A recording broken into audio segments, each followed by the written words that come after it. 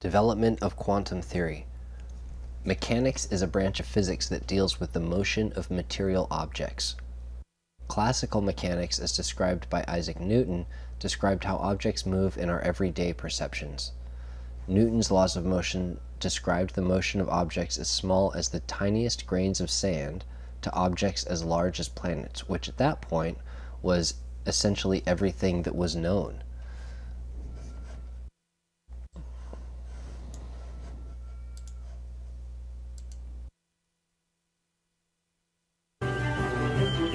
To show how gravity works on Earth and in the skies, Newton designed a thought experiment. He imagined firing a cannon from the top of an extremely tall mountain. From his first law of motion, he knew the cannonball would travel in a straight line at a constant speed forever. But gravity pulls the ball downward. If its speed is low, the cannonball hits the earth near the mountain. The higher the speed, the farther away the ball lands. If you throw it faster, it comes farther away. Even faster, farther away. Even faster, it may go 1,000 miles. Even farther, it may actually go almost halfway around the earth and there hit the earth. Newton imagined that if its speed were high enough, the cannonball would travel all the way around the Earth and settle into orbit. The orbit of the cannonball around the Earth was a balancing act between the cannonball's tendency to fly off in a straight line and its being yanked back towards the center of the Earth continuously by the force of gravity. So in Newton's picture of the world, there were two things. The natural tendency of an object to travel in a straight line, which was true on Earth or in space or anywhere, and there was the attraction of gravity, which was true on the surface of the Earth, and it was true up in space. Newton's breakthrough was to see that the moon's orbit around the Earth and a cannonball's motion on Earth were governed by the same law of gravity.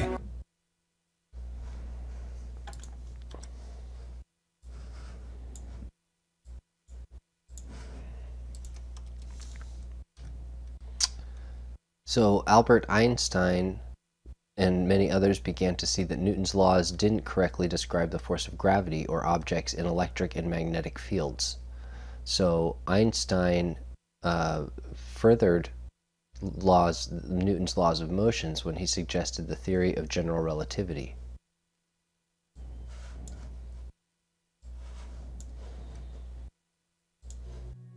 The 28-year-old Albert Einstein is still a patent office bureaucrat.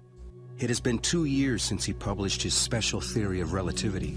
In 1907, Einstein agrees to write a new article explaining special relativity. It was called special relativity for a reason, and that was because it really only dealt with moving at constant speeds. Einstein realized that his theory failed for accelerations.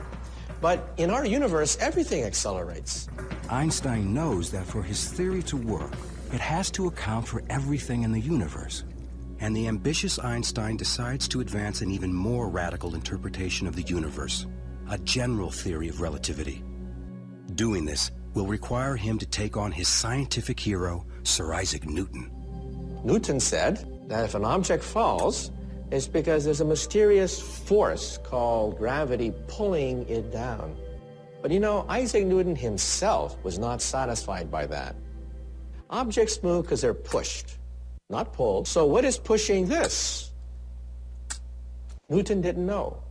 So Newton simply threw his hands up and said, I don't know. So I'm going to invent something called gravitational pull. And Einstein said, no, this theory can't be right. He's in his office at the patent office, looking out at the window, and he imagined a man working on a roof. And he begins to wonder what would happen if one of those men were to fall off the roof. He had a vision. The man will not actually be feeling his own weight. He would be weightless. And then he imagined, if you're in an elevator and somebody cuts the cord, what happens to you? You fall. But the elevator falls at the same rate you do, so you are weightless inside the elevator. So then Einstein got it. There is no such thing as gravitational pull. The Earth has curved the space around me, and space is pushing me into this chair. Space itself can be curved. Why does the Earth go around the sun? Most people would say, well, the sun's gravity is yanking the Earth toward the sun in a circle. Wrong. The Earth is going around the sun because the sun has warped the space around the Earth, and space is pushing the Earth toward the sun. He had a new theory of gravity, a new theory of the universe. General theory of relativity is one of the greatest achievements of the human mind. It is beautiful and simple and profound. And all the best theories of the universe are just that.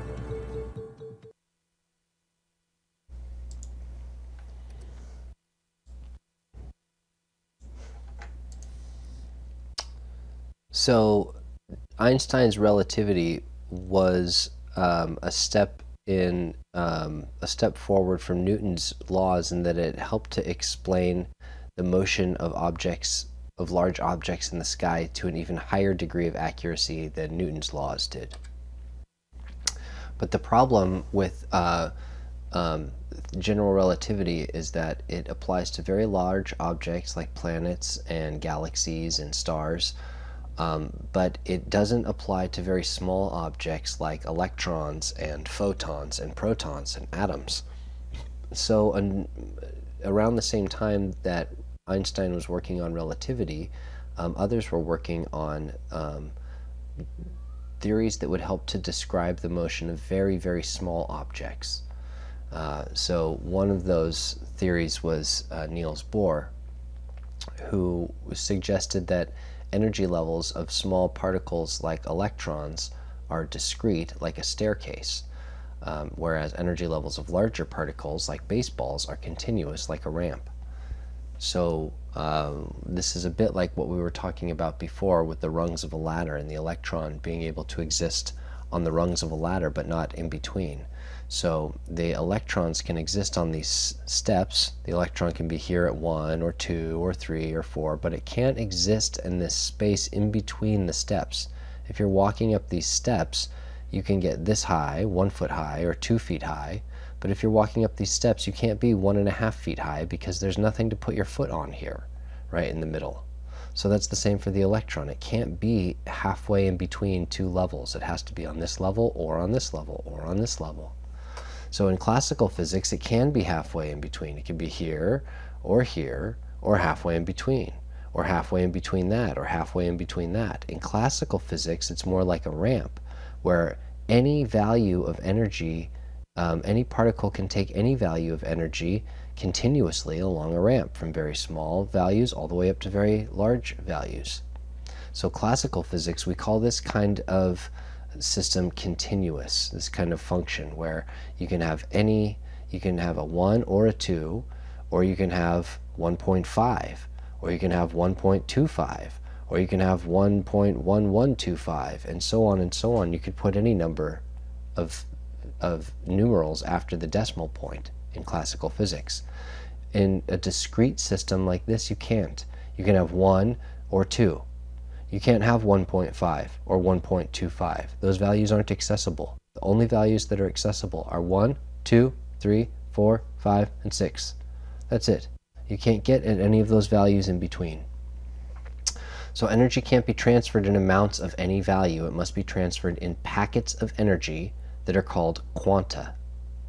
A quantum is the smallest packet of energy available. So quantum mechanics is a branch that describes the motion of very small things and how they move and how they transfer energy. And they transfer energy in these quanta.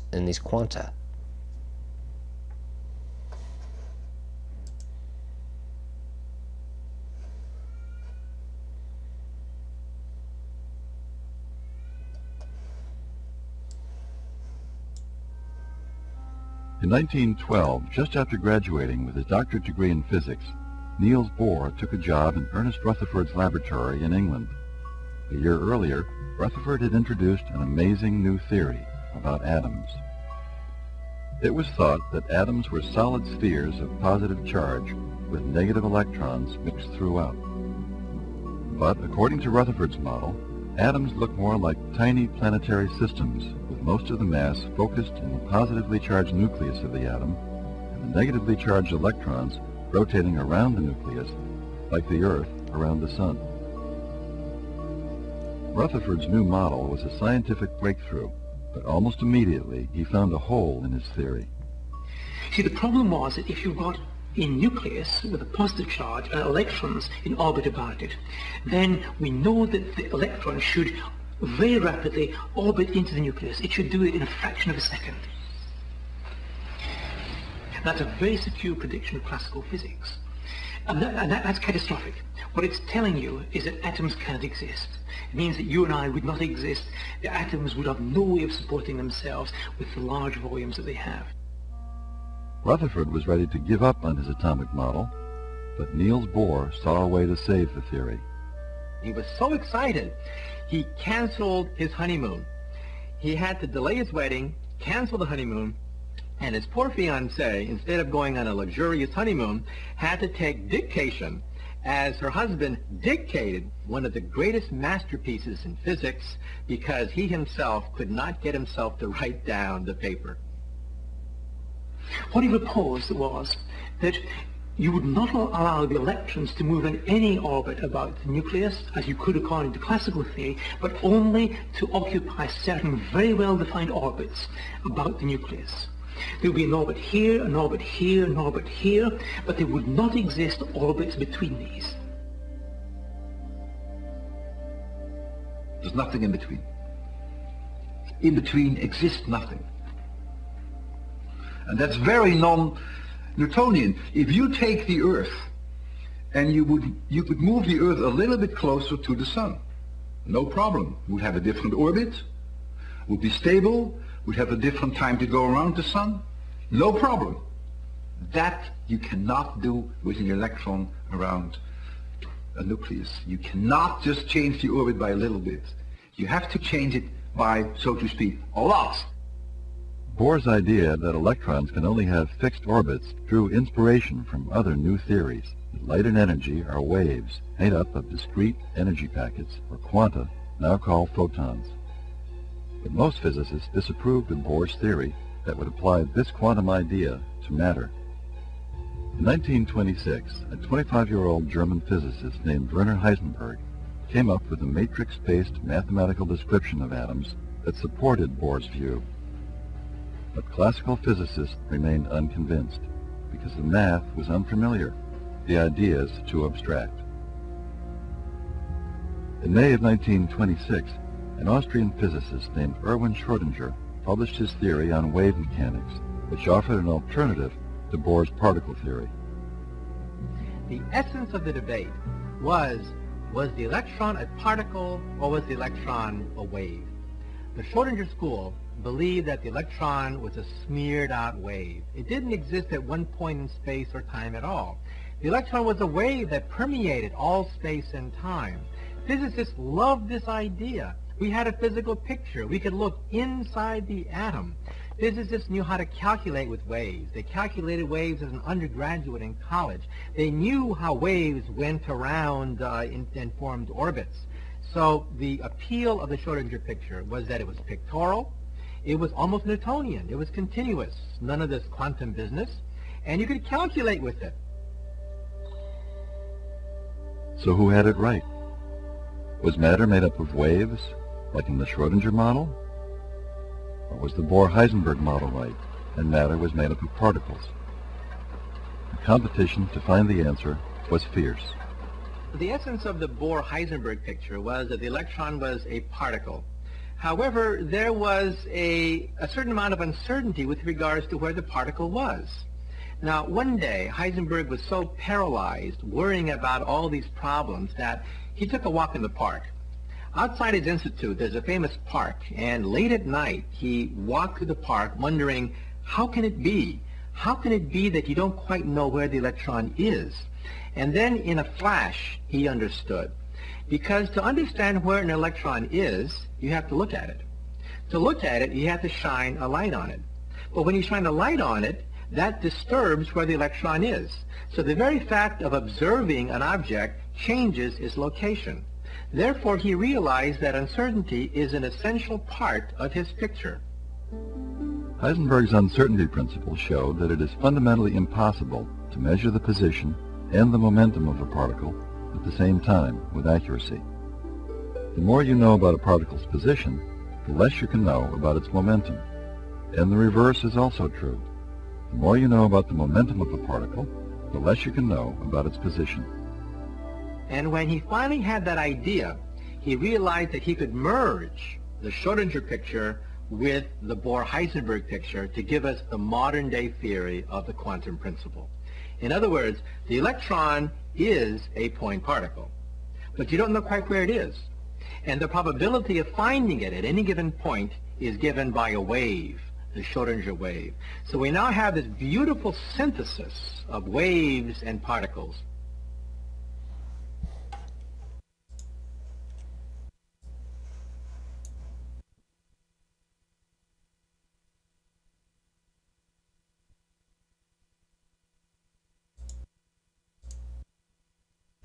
So this was the same discussion that we were having earlier about whether a photon is a wave or a particle.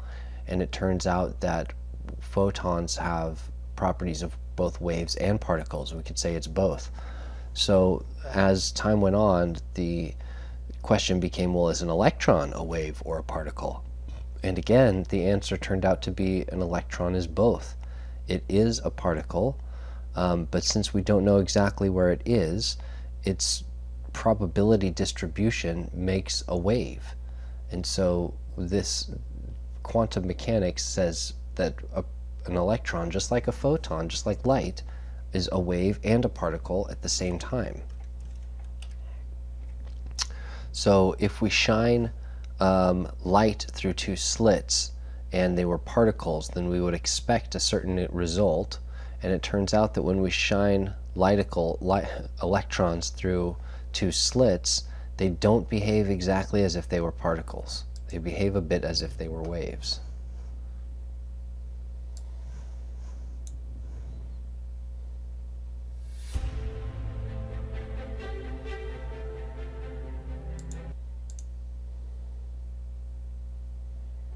Quantum theory works, even though it shouldn't.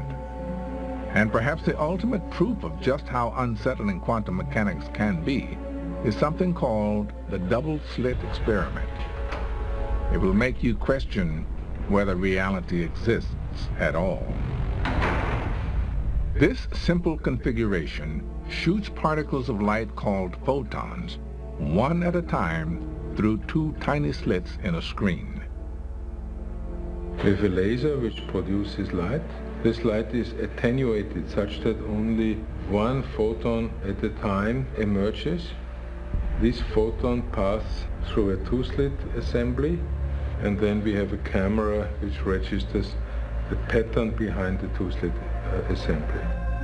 So what we see is that the photons arrive one by one on the screen, some here, some there, and it looks pretty random. Since the photons travel one by one, some through this slit, some through that slit, you would expect them to leave a pattern of two stripes on the wall.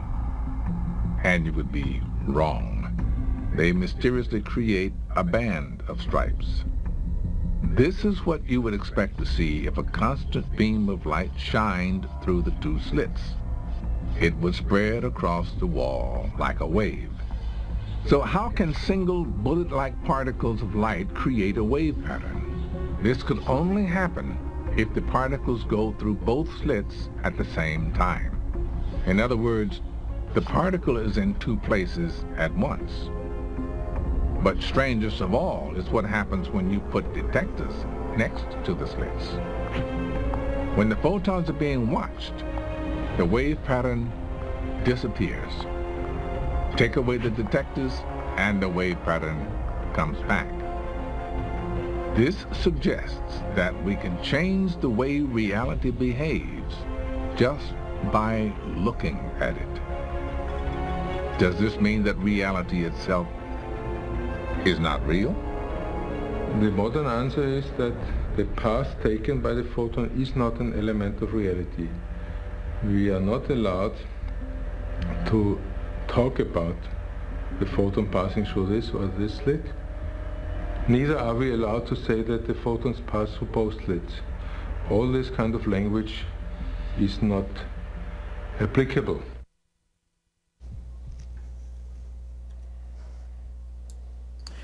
Hi, I'm Dr. Amy Killen. So experiments like these suggest that the particle, although some experiments do show that it's a particle, an experiment like this shows that the electron behaves like a wave under certain circumstances. But as we saw in the previous video, when you put a sensor here to see which of the slits the electron goes through, if the electron goes through both slits at the same time, it makes this pattern. If the electron goes through the left or the right slit, then it's going to make this pattern. So if you put a camera here to see which of them it goes through, so you're trying to catch it going through both at the same time, when you put a camera here, then you can't catch it going through both at the same time, because when you put a camera here, you're looking at it, and by looking at it, you're causing it to, you're changing it. You're causing it to either choose the left or the right, so then it will go in the left side or the right side. So Heisenberg discovered a set of complementary properties, some of which are momentum and position. So we can't know both the momentum and the position in infinite accuracy of a particle. The more you know about one of those properties, the less you know about the other. We call these complementary properties. So the wave and particle nature of the electron are also complementary particles. As you know more about the wave nature of the electron, then you'll know less about its particle nature, and so on.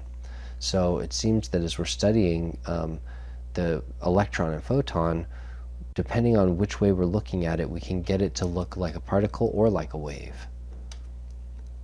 The uncertainty principle that Heisenberg stated shows that the uncertainty in the position is relative to the uncertainty in the velocity multiplied by the mass.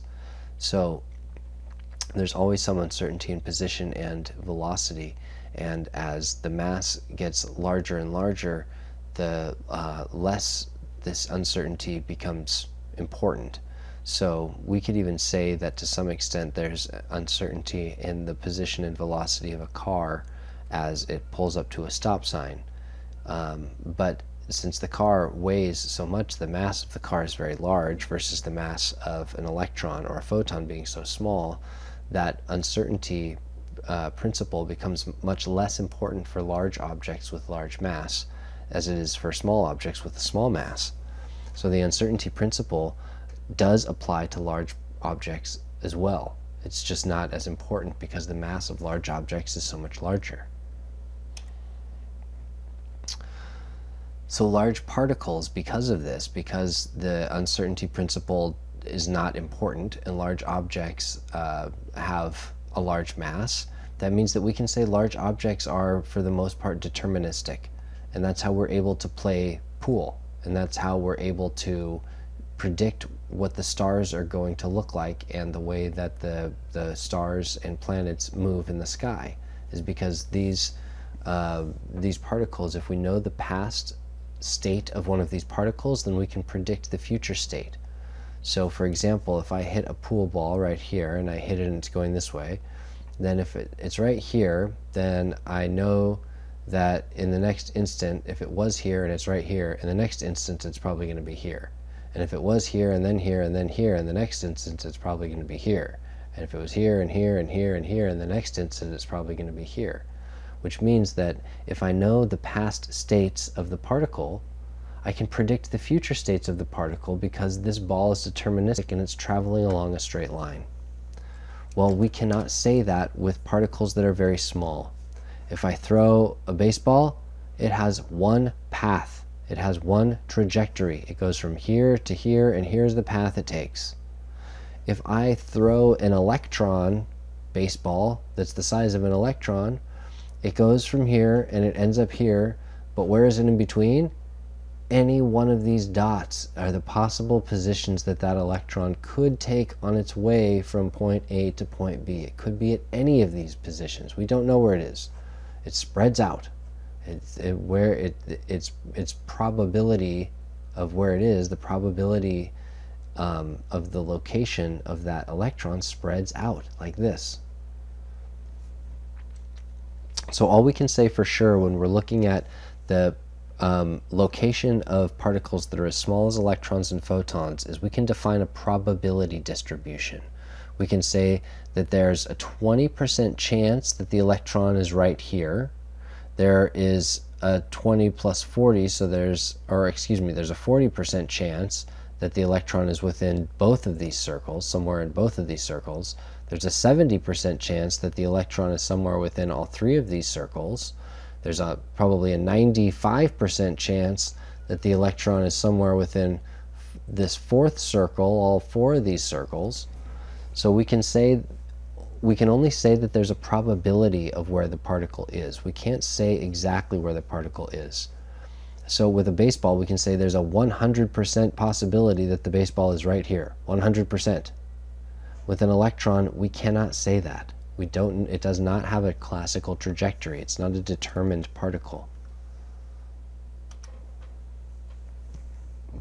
So we've seen before that the energy of an electron, the kinetic energy, can be measured as 1/2 of the mass times the velocity squared. So electron energy and position are also complementary.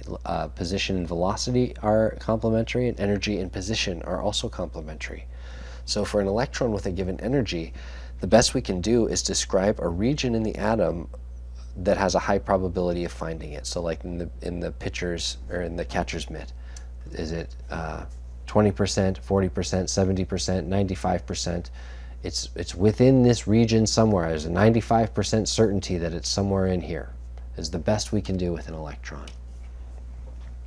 Schrodinger's equation describes the wave properties of particles. So it allows us to calculate the probability of finding an electron with a particular amount of energy at a particular location in the atom. Solutions to Schrodinger's equation produce many wave functions, which is this letter psi. A plot of distance versus psi squared represents an orbital, a probability distribution map of a region where the electron is likely to be found. So I know this is a lot of pretty dense material, but the idea is this. An orbital looks like this. Just like the catcher's mitt, there is a small probability that the electron is here. There's a bigger probability that the electron is within this region. There's an even bigger probability that the electron is within this region. So I don't know where the electron is. The best I can do is say there's a probability that it's somewhere within this region. And that's what an orbital is. So when I solve the Schrodinger equation, then I get 1 point. And if I solve the Schrodinger equation with lots of different energy, solve the Schrodinger equation to put in lots of different position probabilities, then I can develop a plot of distance versus psi squared, which represents the orbital.